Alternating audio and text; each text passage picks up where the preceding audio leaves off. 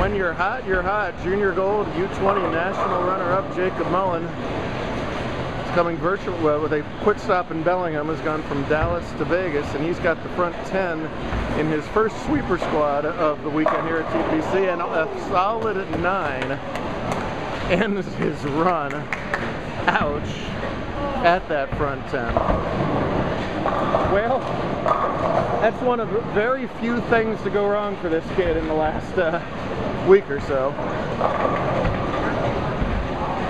Yeah, of course, made Junior Team USA, beat, what, 1,600 other kids in his division in Dallas, and a nice confident way to start off another important tournament right here. Is that all you got? All I got. Oh my goodness, there we go. Good start for Red Hot Jacob.